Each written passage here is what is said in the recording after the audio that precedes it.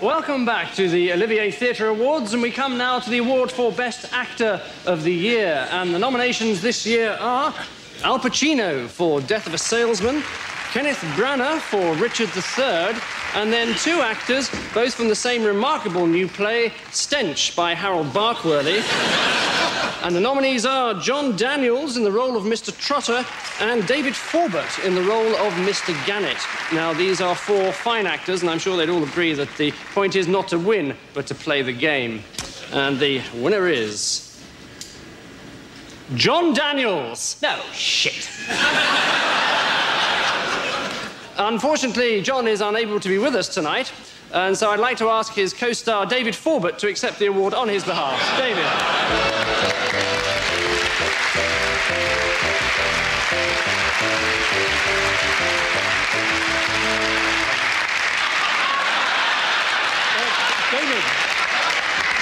David, perhaps you'd like to say a few words, David.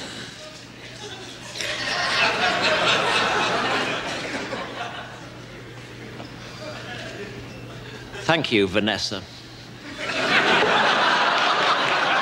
Ladies and gentlemen, what a delight it is to accept this award on behalf of my close personal acquaintance, John Daniels. John cannot, unfortunately, accept it himself because he is in Hollywood, starring in his first major film role with Meryl Streep.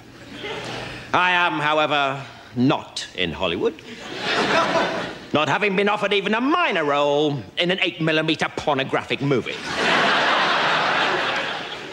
But what a delightful object it is that John has won. Although, you know, I'm sure I will very soon receive one myself when I next buy 10 gallons of petrol at a Texaco filling station.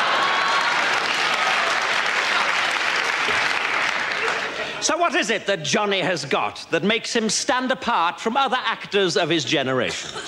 Well, I think we all know the answer to that one. Syphilis. And what a great and heartwarming thing it is that he has already started passing it on to a whole new generation of younger actors. Of course, to win an acting award is always a great honor, but to receive one here in the heart of London's famous West End on an occasion such as this hugely diminishes that honor. What could be more dull than these sordid, backslapping sessions where has-beens in tuxedos hand over to even older has-beens in tuxedos awards for plays that closed the week before they opened because the audiences were clamoring instead for tickets to Andrew Lloyd Webber's latest rearrangement of Evita to suit the vocal range of Kylie Minogue. I therefore cannot say what a delight it is that John has won this award instead of me. And I should like to announce my retirement from the acting profession in order to begin a lifetime of work amongst the mentally handicapped. In which capacity I look forward to meeting all the members of the judging panel very soon. Thank you.